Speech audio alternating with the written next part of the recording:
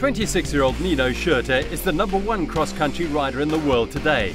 In 2012, he won all but 2 of the UCI World Cup races he entered, took silver at the London Olympics and ended his season with a world title-winning performance in Salfordin in Austria.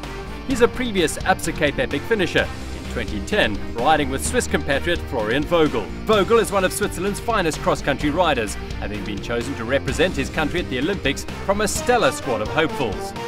This 30-year-old rider from Aarau is a former Swiss cross-country and cyclocross champion, and the highlight of his career so far has been his win at the European Championships. Their debut at the 2010 Absa Cape Epic was low-key, apart from 2 electrifying stages. In both, the Swiss pair's plans were scuppered, firstly by mechanical failure and, on the penultimate day, Schurter running out of steam 5 kilometers from the line. While both recovered in the Absa Winners' Lounge, they were left to reflect that stage racing is a specialist skill. The long, hot stages very different from the 90-minute intense efforts of a World Cup cross-country race.